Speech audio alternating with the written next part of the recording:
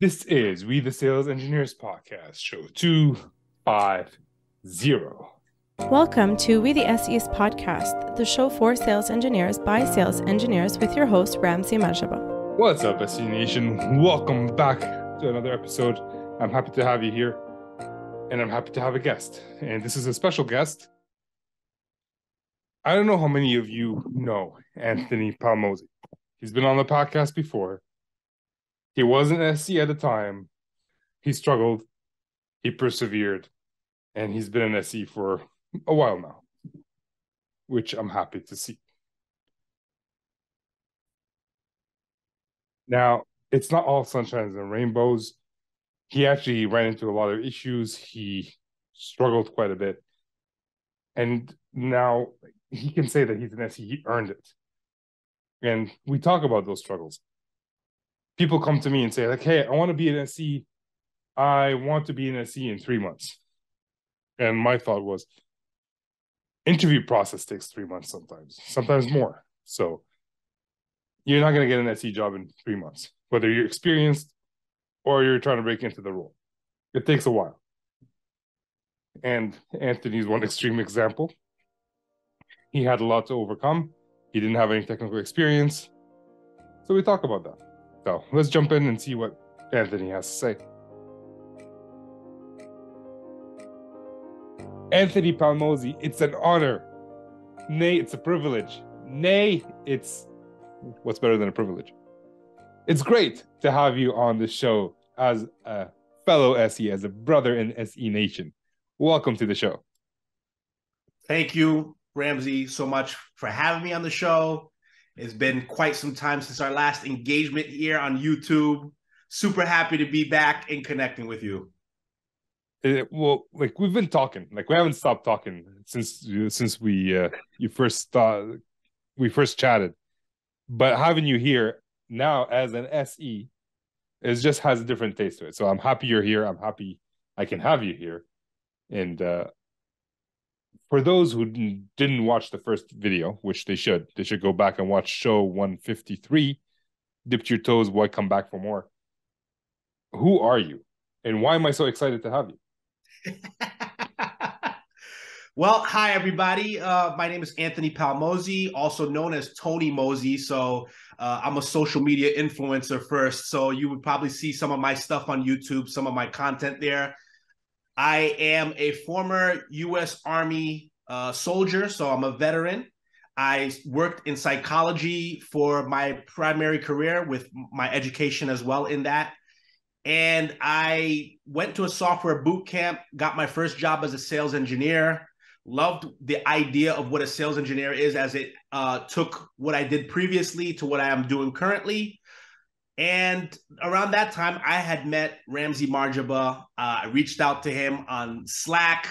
He was on another networking group and was picking his mind and really fostering the relationship. And he seemed to take a liking to me. And 2 years ago, I believe, was when we first met. And Here we are still today. I'm just pretending to take a liking to you. No, you are my friend. So I get to tease you today a little bit more than usual. And SE Nation, that's where we met, I think. Right? Yes. Actually, you commented quite a bit on my YouTube videos. And then you reached out and said, hey, I'm the guy who comments. I'm the only person who comments on your YouTube videos. So I appreciate that. But it's a good place to network if you're looking to become an SE. SE Nation is a great place to network with great founders. So, all right. Last time you were on the show, it was more of a coaching session, right? Like you asked me your questions. I helped you out. 2 years later, now you're here. Now it's taken a long time, and you came from a psychology background. Why did you go into the boot camp to begin with, coding boot camp? Yeah, so I was working in the field of psychology. I got my bachelor's in it. I was working with children and adolescents, and these were kids who were severely, they had severe psychiatric and behavioral health issues, behavioral issues. And as much as the job was rewarding, I did not like the system that they were a part of. I didn't really get much freedom, and the way they went about things just was not helping these children or even patients overall, because I worked also with adults as well in that area. It just, was setting them up for like a revolving door. They just kept coming back. And I eventually I got burnt out. So I had my bachelor's in that, worked in the hospital. When I got my master's degree, I worked for 6 months as an in-home therapist. And, you know, I think I was saying, hey, let me try this out. Let's see how this looks now in the master's level.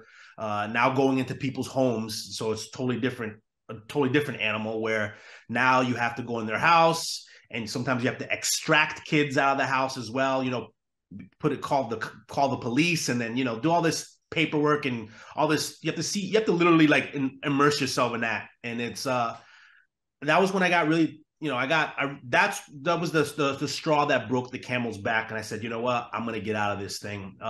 So I met up with this individual. I was dating her. She had worked in, you know, tech startups, and she's been working in customer success. All her peers, all her friends, her colleagues, they all were software developers. And she said, hey, you know, I know you're trying to figure things out at this moment. You're driving Lyft, you're driving Uber. You know, I did that for 2 years in the middle between psychology and tech. She said, hey, you know, I know you're driving Lyft and Uber and you're just trying to figure it out, but you're also enjoying the fact that you're no longer in this previous industry that's exhausting you. But I think you should check out a software boot camp. It's a program for 3 months. Once you get out, you could become a software developer, or that could help position you to be somewhere in tech, you know? So, because now you have a foundation of how software is built. So I said, okay, cool. So I attended General Assembly. This was a 12-week course, and it was a full stack web development program. And after I graduated, within 6 months, I got a job at this SaaS company. You know, they sold 25 different SaaS products. And right around the time when I was looking for jobs, because I was looking just narrow. I was looking at software developer, software engineer, front end engineer, full stack engineer.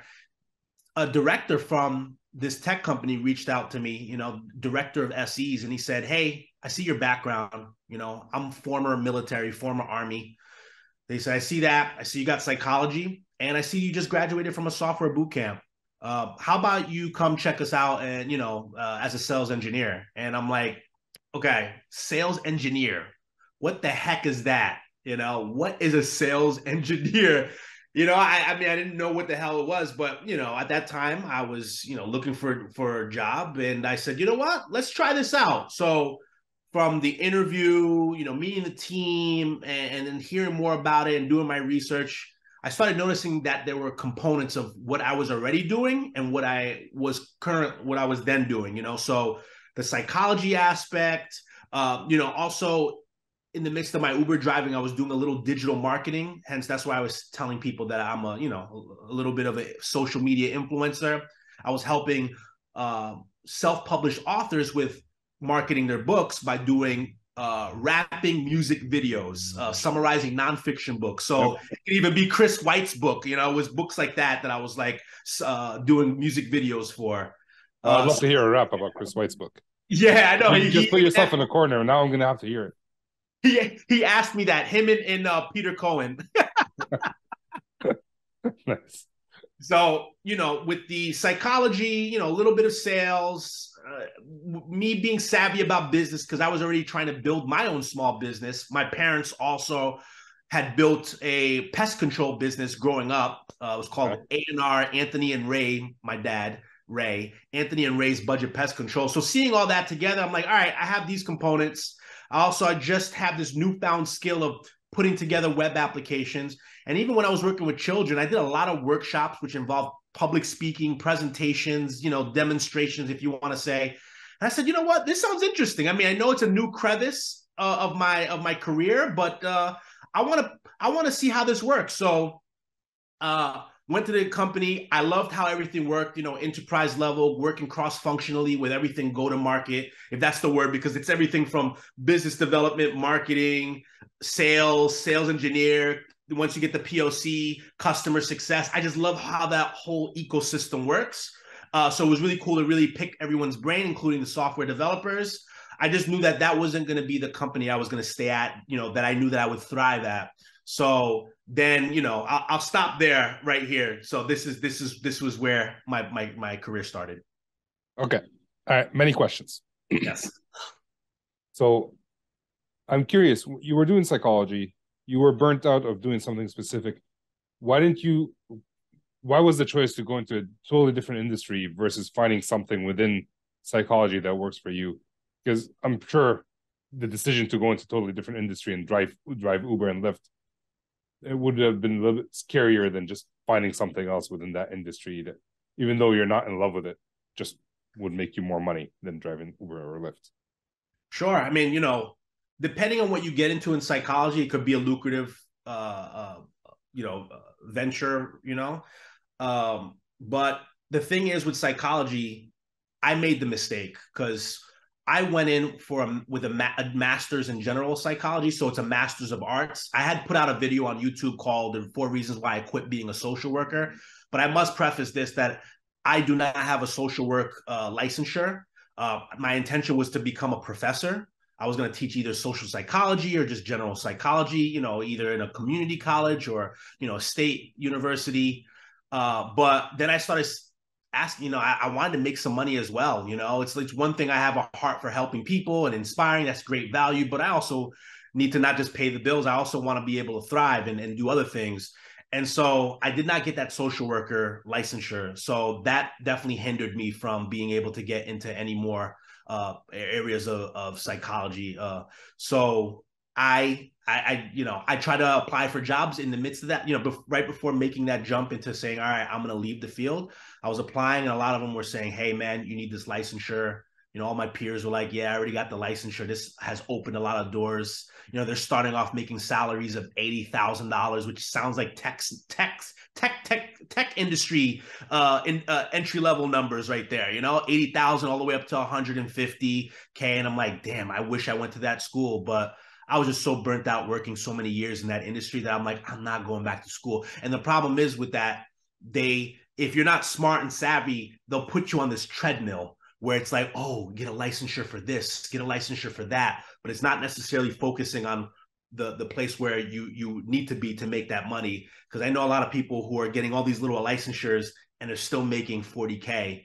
And, it's about you being like smart enough for that. But yeah, I just said to myself, I can't, I don't want to go for any more schooling. And I saw how quickly people were getting a, tech degree with either sometimes a high school degree, but definitely like a associate's degree, a bachelor's degree, maybe getting tech job, tech job. Yeah. Getting a certification or going to like a boot camp like this. And then 3 months later, pow, they got a job. So I'm like, well, I'd rather take the faster route. Okay. All right. So in terms of the boot camp, the web development boot camp, for me, like when I see, I don't know what goes on into it because I've never been part of it. Is the plan that you would know how to code right after you graduate or know enough to interview well? Yeah. So the idea is like, most companies, at least from what they told us, they know that we're coming out of this boot camp. We're still very green. So it's about like, as long as you have at least some foundational, then you could build up from there. It's kind of like, the same idea of like what I'm doing now at the current company with the whole idea of I went through an academy and they put you in the inside to, just go at bats, get those repetitions in because they know, hey, you just started learning this, but you could just expand from there. Okay. So you kind of mentioned what you're currently, you went to an academy, but before that you were an SE at a company that you knew wasn't going to be the company for you. What happened in between those two times? And again, can you repeat that again? Just because I was just trying to fix my microphone so everybody can hear me. That never happens. So right after like you did the boot camp, you became an SE at a company that you knew wasn't going to be your company long term. What did you do in between that and going into getting a job and being part of the Jobs Academy? Yeah, so this was like my first time in tech. I never knew what the role was, let alone what tech was, right? So this was allowing me to take a step back and really just try to see a little bit more from that whole go-to-market. I think that's, I don't know what's the actual word. I keep saying end-to-end go-to-market because it's going from the business development all the way to professional services, customer success. But I wanted to take a little bit of a step back. And fortunately, what came on my plate was this company that does business development as a service. Okay. And they work with many, they're contracted to work with many tech companies, some of them non-technical. I was very fortunate to be on 3 different, projects that were all like SaaS based, but it allowed me to, be able to work as a business development rep, but then work cross-functionally with the account executive or sales rep and the sales engineer. And then sometimes even work further out into like, marketing and other aspects of the company. So it allowed me to just figure out like, okay, where's my real home here? But as I kept working through, at from that time, from the first tech company to where I'm at today, I was doing business development. So cold calling, cold outreach, all that stuff. Yeah. So we're going to dig into it a little bit more what BDR stands for. But sure. I get a lot of questions from people. It's like, hey, I want to be an SE. Should I go be a BDR first? Is it a doorway into sales engineering? And my answer is usually no. Although you're kind of proof of the opposite. Well, or maybe you're an exception to, maybe you're the rule, maybe you're the exception to the rule. And that's the question I wanted to ask. Like, one, is BDR a gateway to sales engineering? We could philosophize on that and say yes. But if we look at objective, but if we look at objective data, I would say no, because it's a very small percentage of people who go from the BDR to SE. Okay. Yeah. Well, it's a different set of skills altogether, right? Which is why I say it. So maybe we should step back and explain what business development representative is, otherwise known as sales development representative or SDR. So can you take a second to explain what that is? Yeah, so BDR, SDR, I mean, sometimes they could be interchangeable. At my job or the previous job that I was at, business development reps, sales development reps, they're kind of like the first line. They're like the people who start the sales process. Like they're the ones they are the face of the company because we're the introduction as to what the product is. Yeah.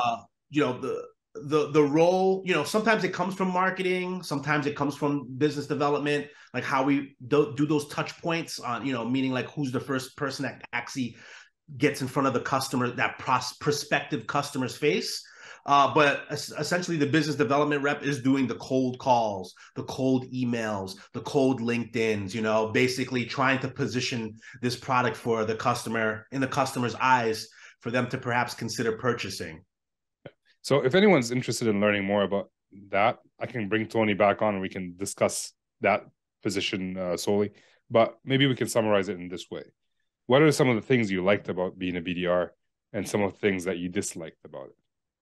So I was just thinking about it today because I'm very passionate about a lot of things. If I find something interesting, I'm passionate about it. Yeah. I found being a BDR passionate. I'm still passionate about psychology because psychology is just everything in the world, and I'm passionate about what I'm doing now at Dell Technologies as in IT and data, with that whole infrastructure. And I'm just still familiarizing myself. So I don't want people to get it twisted. Like this is what I want to do, BDR. No, it's just that I did it for about 2 years and I found enjoyment in an aspect.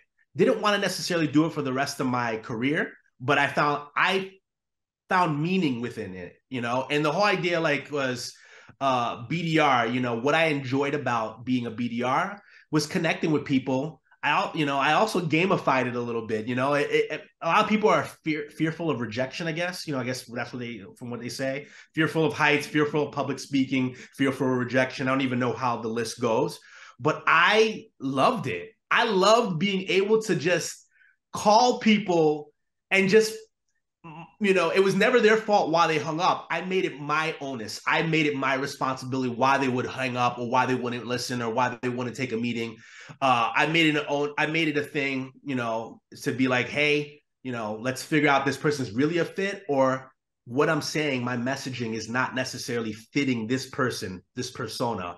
I enjoyed all that. That was really good. I said to myself, I know I'm not going to be in this role for my whole career, but let's make the best out of it until then, and I love being able to just call random people who don't know me, I don't even know them, and convince them why this product should be in their portfolio.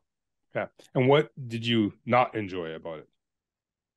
Like, what are the downsides that people should pay attention to? Yeah. You know, washing dishes, washing, doing laundry, sitting there having to write postcards for your 100 friends and family, you know, folding clothes. Those are like mundane tasks. And BDR, it can end up becoming very mundane. Okay. I'm not, you know, I'm a guy that, and you know, there becomes a point where it becomes consistent. You hit a point of mastery, and it's just very like flat to me. Like that's it. Like I even try to challenge myself more to be like, all right, well, what else can I do besides just, you know, I now know the messaging for talking to a director. I know a messaging for talking to someone who's in software development, someone who's a manufacturer, someone who's a sourcing engineer. I'm fine tuning these things. It's great. I'm hitting the point of mastery.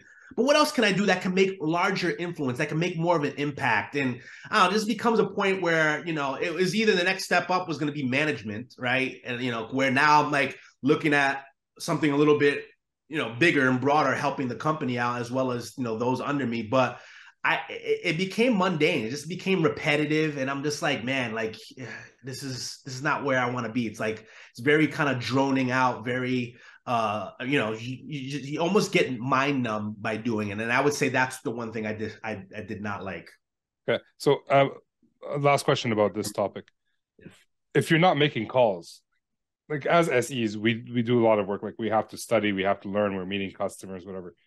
If you're as an SDR, if you're not making calls, what else are you doing? Sending emails. Okay. So it's all about like LinkedIn. Okay. Yeah. All right. Updating your Salesforce. I thought you were updating your LinkedIn. So last time when we talked on the show, it was back in March 2021. And people tell me like, oh, how long will it take me to get an SE job? And the answer is as long as it takes, right? Especially, it all depends on where they are in their journey. Like if you already have technical know-how, if you already have sales experience. And it took you quite a while to become an SE. And one thing I would say, like the Tony strength, the Anthony strength, is that you never gave up on anything. You've had your ups, you've had your downs. We talk about it and you like push through and you're finally here. So 2 years is, well, you became an SE. Well, you became part of the academy at Dell a while back. It's not like yesterday, right? It's been like 6 months. It's been about 8 months now. Okay, so let's say a year and a half till you got the opportunity to prove yourself as an SE. What are some of the challenges that you faced in that year and a half until you got this first opportunity? Yeah. Was it a year and a half? I keep thinking it's 2. Well, if we talked in March, well, last time we talked, you might have been starting to look for roles before. So it might have been 2, right? Before, like maybe 6 months before you and I started talking. But from when we talked in March, you got it 8 months ago. So yeah, if I'm doing the math correctly, let's say a year and 6 months and a half. We split the difference. Yeah, no, because I had left that first technical company in 2020 of February. Okay, so it took you a long time to get. It doesn't really matter if it's like 8 months, a year and a half, or 2 months, but it took you a long time. And most people come to me, it's like, hey, I want to get a job in 3 months, and well, that's the interview process, right? So what were the challenges that you faced in those 2 years, and to get to where you are today? You know, I have to laugh about this because, oh man, when I hear some people's stories and I talk to them like, oh, I haven't gotten a job and it's 3 weeks. I haven't gotten a job and it's 3 months or 6 months. And I'm like, it took me 2 years. 2 years.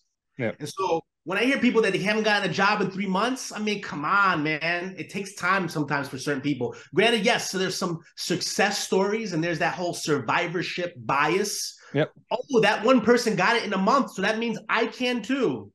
No, I mean, and I guess maybe I'm also an anomaly, although I know a couple of the SEs, but the trials and tribulations for me, I mean, again, this is my journey. 2 years for me may not be the same for everyone else. Well, but you had a lot stacked against you specifically. Let's be honest. Like you had a lot. You did a boot camp. You didn't have like technical know-how in many industries, and you were an SDR. It's just a lot of people who get a job within a month or 2 months are usually the people who are like already SEs, right? They're already technical. They're working for a big company and someone wants someone there. So there's a lot of luck. You had no luck, right? And you had a lot of things stacked against you. So, all right, let's talk.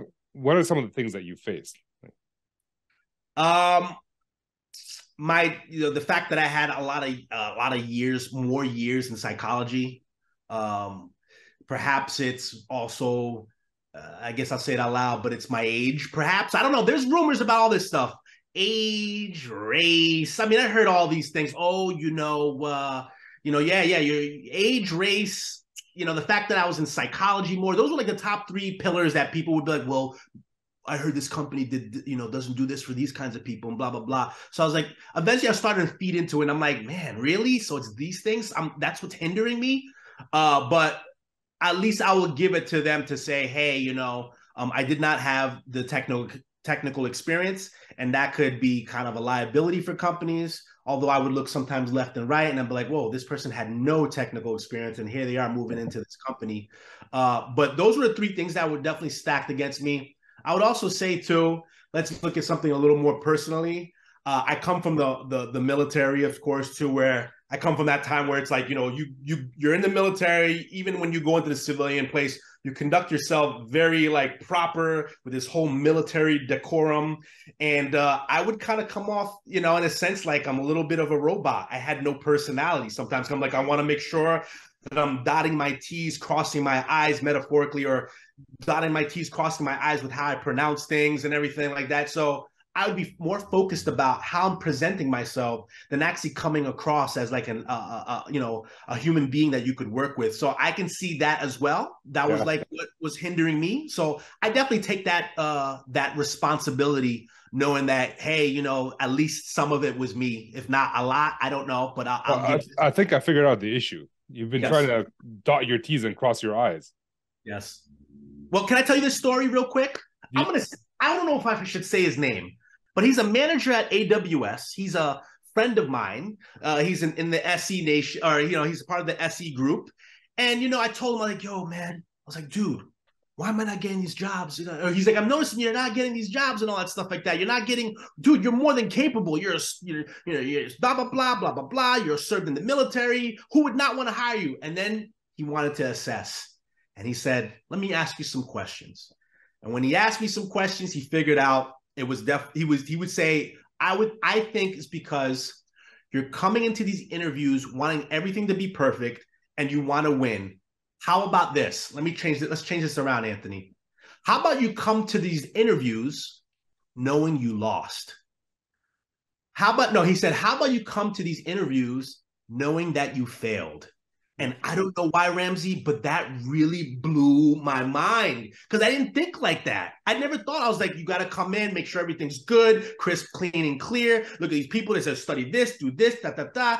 And I never thought about that kind of paradigm, like to come in knowing that I failed. I mean, I guess it just brought a different disposition to the interviews. Okay, so yeah, we don't do interviews often, right? We do interviews every once in a while. So when you start off, you do things wrong and then you get better. My question, I guess, right now is why most people don't even get interviews, especially if, like, from your background, you have no reason to actually get an interview. Why do you think you were, because you got a lot of interviews, why do you think you were getting a lot of interviews? So, I mean, I'll say I'm thankful. I did get a lot, at least first interviews, second round interviews, sometimes 5, 7 round interviews. Some companies do 7 rounds, of course. I was getting interviews. So clearly they liked they liked what I put on my cover letter. They loved my resume. And then they loved how I at least did the behavioral interview, like how I conducted myself. It was within the technical interviews that was where, here's what I noticed. Hey, we found someone who has experience in this either sliver or general thing.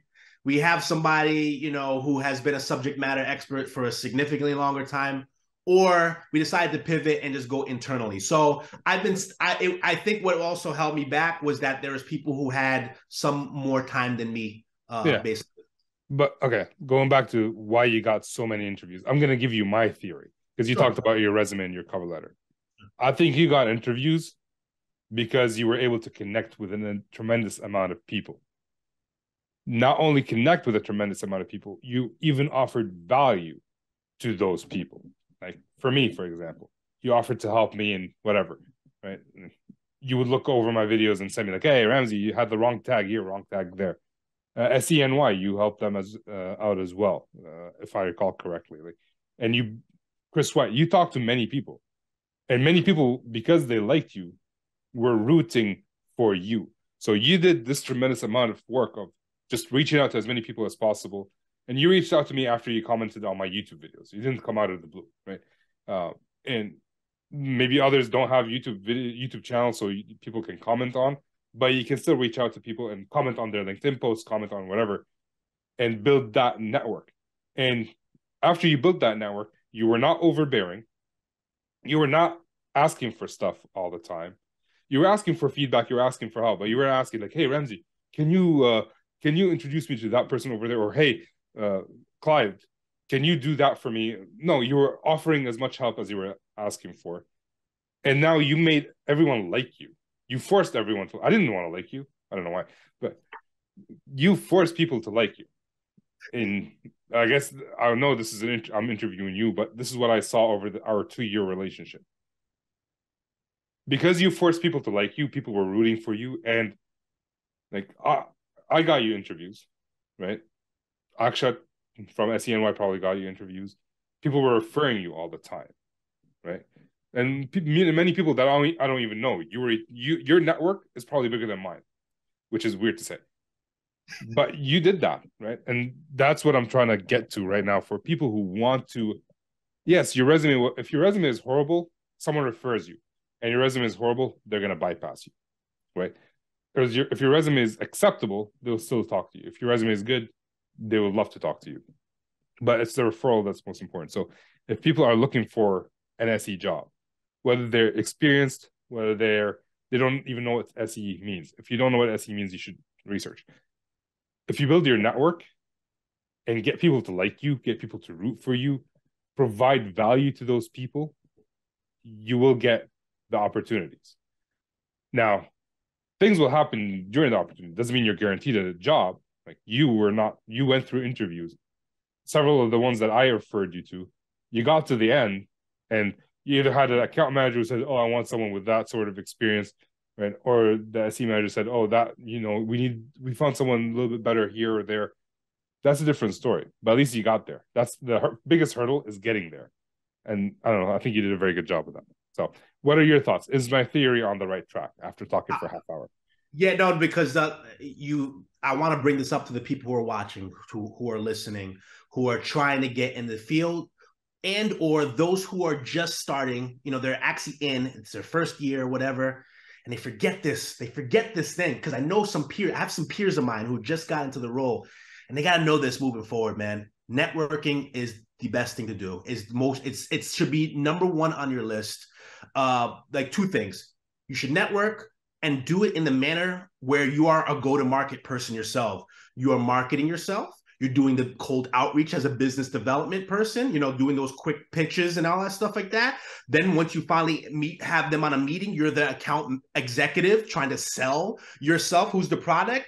And then also, within the interview, you're being the sales engineer during the technical. And then, it's all about taking all those components and then being able to close. But networking is super invaluable because it's going to help you not just get a job. That's the problem. I think people's aperture, their scope of how they see things is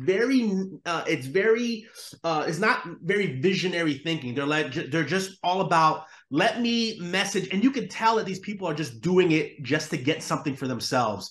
I think it was a John F. Kennedy quote, but there's plenty of other ones that talk about it, even the book called The Go-Giver. But it's all about just giving value, give value, just like Gary Vaynerchuk with the jab, jab, jab, right hook book. But, it's about giving value. And again, I decided, yes, it was networking, selling myself, but also remember that it's not all about me. It's about the people who I'm connecting with. So can I ask you this? Like, I have a YouTube channel. You provide value by kind of helping me with my YouTube channel, right? SENY has SENY. You provided value by helping them with that. If it's just someone you found on LinkedIn, what value can someone who's trying to break into sales engineering offer someone who is already a sales engineer in general? Like, can you give me an example of something like that? Something that's kind of surface level. If you connect with someone on LinkedIn and they're a sales engineer, at least the first touch point would be to react to their things, like, comment, share. If you find it useful, at least do that without having to feel like you have to come up with your own post or whatever, because it's at least giving value in that manner. It's also showing that you're supporting this individual. So that's like the first touch point there. The next thing after you built some kind of like touch point with that, you could then message them and be like, hey, I really appreciate your content. I was wondering if I can, get on a 30-minute call or a half-hour call, whatever, just to talk to you about this role, because I'm really interested in it and I would, potentially like to be in it. But it's not until after you've given value in that manner, like comment, share. They're going to see it and they're like, wow, this person's constantly commenting, constantly liking, even sharing it. Man, that's great. Because if you just come in cold and say, hey, I just added you, I want you to get on the phone with me. I want you to get on a Zoom with me and talk to me about this. It's just like selfish. I'm sorry. People got to stop being selfish. You got to give first before you receive. So if there's someone you like that you want to connect with, I would say before you maybe check out their profile and see if they post. It's easy. So it's much easier to connect with someone who's already putting themselves out there because they want to build their network. Obviously, otherwise they wouldn't put themselves out there. Than someone who hasn't been on LinkedIn in like 6 months. Right. Okay, so here's what I'm thinking. If someone's highly influential, if they're of a stature that's high up there, say, I don't know, I could come up with some SEs who they're just, the guy that you have who works on AWS now, I believe, is a former Air Force airman guy. Trevor Spires. Trevor. I mean, anybody who's like grown to a certain level in their SE career is going to be leveraging LinkedIn. So I'm not going to reject this idea that you just said. But anybody who I want to connect with who's of influence is going to be pretty active on social media. So if I don't see him on LinkedIn, I found Trevor off of, I think, YouTube, I believe. Yeah. Was there, and he's like, oh, shoot, yeah, you're on LinkedIn. And then, I found other people off of Twitter, and then LinkedIn. So I try to research these people. Again, this is like another BDR thing. I research these people and see what they do, what they talk about, use that as a conversational piece, and try to help support them in that. Nice. We only have 10 minutes left. I am very curious. So you got the job. You went through interviews. You got rejected a bunch. And all you need is one offer, right? And you got it. And we can dig into this a lot more. Has it been smooth sailing since you started your new job? No. It's funny because I've been at this company for about 8, I think going on 9 months. And granted, I went through the academy. I'm just getting started. Like next month, I start my career in the inside. This is when I'm actually going to be the SE. So I'm just starting. And even then, even from beginning to end, it was a very arduous journey. I met a lot of challenges because I didn't necessarily know the lingo coming off the street of what IT, data center, and hardware, all that infrastructure is. I'm coming mainly from SaaS. And everybody, when they think of SE, pre-sales, they're thinking of SaaS. But you also have SEs in manufacturing. Likewise, you have SEs in IT and data centers. So it was a very new language for me, and drinking from my fire hose, as they would always say, in every one of these beginning parts of your career. And yeah, man, I was met with a lot of challenges, but again, it all helped to where I'm at right now. Yeah, well, you used the Tony superpower of. Okay, I think one of your superpowers is the result is that you don't give up, but I think your biggest thing is your ability to ask for help, right? A lot of people are afraid to ask for help. They don't want to look bad. They don't want to look stupid. You don't mind either. I mean that in the best way possible. You don't mind, you don't care. You will ask for help for you to succeed, and that's something people should aspire to actually do. And Tony, anything you wanted to talk about that I didn't I didn't prompt you. Is there anything you want to mention? Oh man, we could talk about a lot of things. I I think know. yeah, the thing I wanted to touch on was the last thing you said. Not giving up, but also looking for help. Yep. So here's this thing, man. I've carried, especially since coming in tech, is the word humility.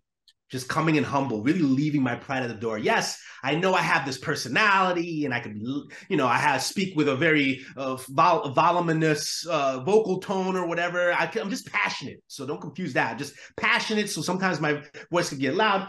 But regardless, though, when it comes to the tech stuff, I really do leave my pride at the door, and I know that there's people out even within my company who know way better, who are a lot smarter, who are a lot more savvy, and so I just still keep that upon me to be like, there's one thing, just like Socrates said. He said, "There's one thing that I do know, and that is I know nothing." And so I try to come in with that very that infant sensory, just trying to learn everything I can, because there's a lot of things I do not know. So leaving my pride at the door, having that humility to know that, hey, I still have a lot to learn.